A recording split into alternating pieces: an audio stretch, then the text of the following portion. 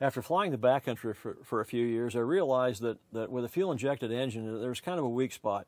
If you're out in the middle of nowhere, shut the engine down, and you have a failure of the electric boost pump, you can't start the engine, you can't prime it. So consequently, all King Katmais have a backup manual fuel primer, engine primer. Very simple, it's a standard primer.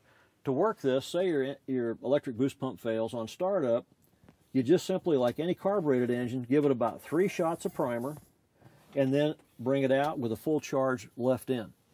Crank the engine. As soon as it starts, go ahead and just put 1 more shot of prime in.